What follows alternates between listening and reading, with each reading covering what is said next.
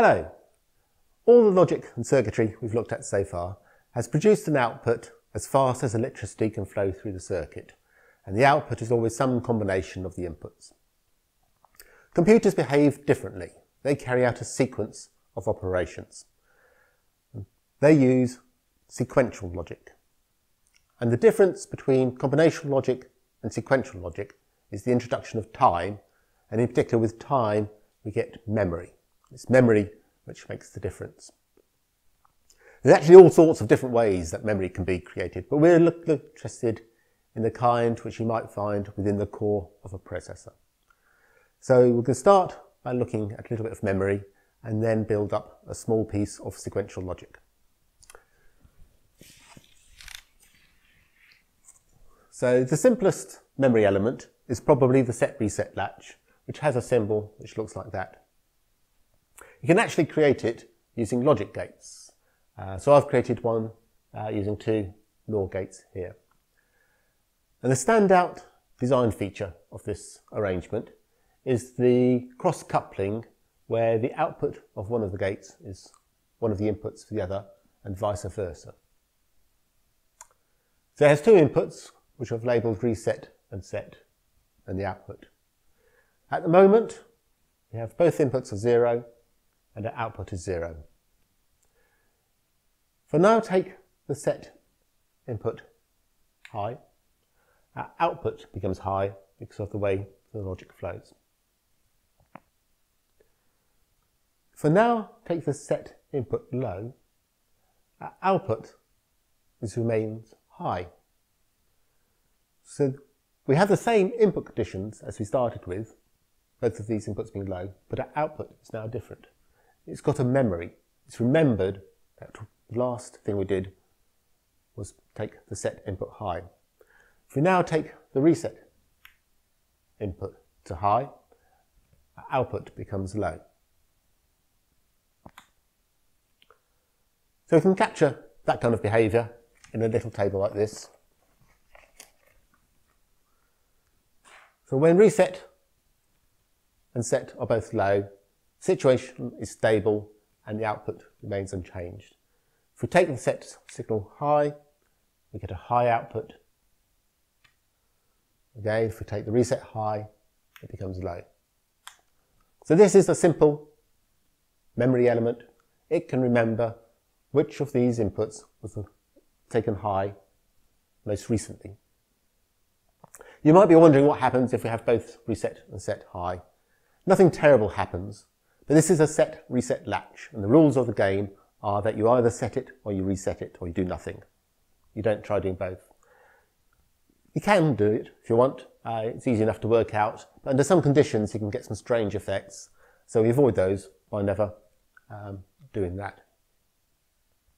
It's a very important construct, the set reset latch, but you don't find it by itself very often. It's usually wrapped up with some other logic to change its behaviour, and in particular to change it from being a latch to what's called a flip-flop. And flip-flops are edge triggered. I'll show you what that means now. The most common type of flip-flop is called a D-type flip-flop. So this is the type I used for designing the Megaprocessor. It has a little table like this, which we'll go through, and a symbol like that. So this table is a bit different in that it has some different values in it to the noughts and ones we're used to. X means I don't care. And this little strange shaped S thing denotes a transition. It's going from a low to a high. So it's a transition on that signal from low to high. So let's see what that means for the circuit. Starting with both inputs low, data and clock low, and the output is low. So when the clock is low, it says it doesn't care what the data is. So we can change this input and the output doesn't change. So now I'm going to carry out a transition on the clock. I'm going to take it from low to high. And when I did that, the flip-flop looked at the data input and took a snapshot of its value at the instant of that transition and change its output to match that snapshot. So the output is now high. We can change the data now because we don't care when the clock's high. We don't care what the data is. We only cared at the moment of transition. So if I want to take the output low, I need to have the data input as low and then do another low to high transition on the clock. The flip-flop takes another snapshot of the data input and sets the output to that value. Now the reason why we're so keen on edge-triggered flip-flops is that that transition marks an instant of time. If we give that same signal to all of the flip-flops in the system, they will all recognise that same instant of time when the clock does that transition, and all of the flip-flops will update to their new value at the same instant of time. And it's that synchronous behaviour, everything happening together, which allows us to build processors the way we do. Now I've called this signal the clock. For these demonstrations, I'm controlling it with a switch. It can be controlled by logic circuits if you want. Sometimes people do that. It tends to be relatively rare. Usually in a system, it's controlled by a special circuit called an oscillator. And an oscillator generates a series of pulses. If you look at it on the oscilloscope, it'll look a bit like this. So this is a sequence of pulses, and each of those pulses starts with a low to high transition. So if we give that signal to the flip-flops, they will see a train of instants of time, of moments in time. And they'll all change to new values at the same moments of time. And it's that which gives the system a sense of time. It's what drives it through its paces.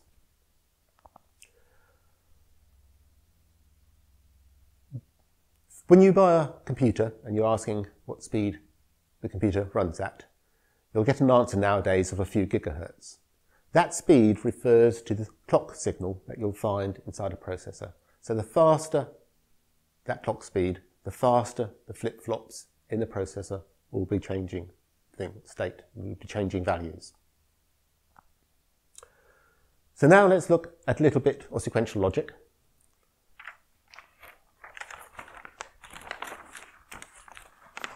So we have here two flip-flops and a little bit of combinatorial logic in front of the flip-flops. We're starting with the flip-flops both having value of 0. So the combinatorial logic has already worked out what it wants to do next. So it wants to set the next input of A high and of B to be low again. So if we now put a transition on the clock, take it from low to high, the flip-flops will update to those new values. So I have 1 and 0.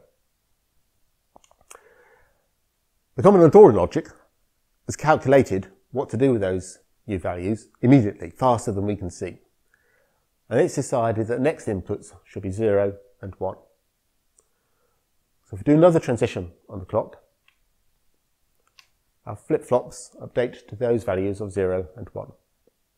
Again, the combinational logic has worked out the next values, which will be 1 and 1. So if we do another clock transition, those values go through and the flip-flops become 1 and 1. The next inputs are going to be 0 and 0. So update, the flip-flops become 0 and 0, and we're back where we started. This little circuit introduces a very important new concept, which is that of state. The state of a system is the value that's in the flip-flops. So at the moment, the state of this system is that A is 0 and B is 0. And it's state which kind of makes the difference between combinational logic and sequential logic. In combinational logic, the output is a combination of inputs. When we're dealing with sequential logic, the next state is formed from a combination of the current state and any inputs.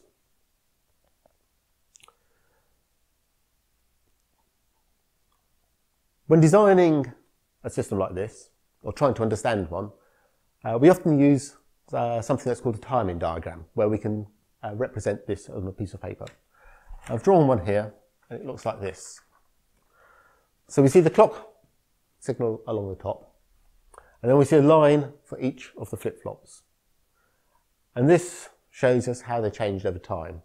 So A alternated 0, 1, 0, 1, like so, and B changed like this.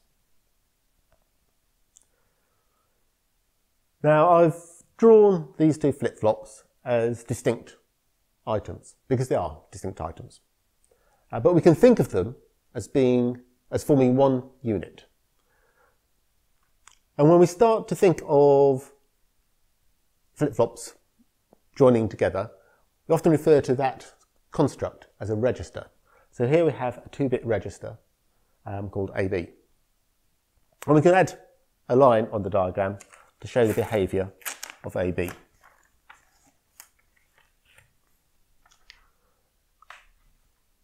And its state is a combination, as you'd expect, of the individual flip-flops A and B. If we look at this sequence, we can see that this is counting in binary. This is 0, 1, 2, 3, and then we wrap around and start from 0 again. So this little circuit is a 2-bit counter.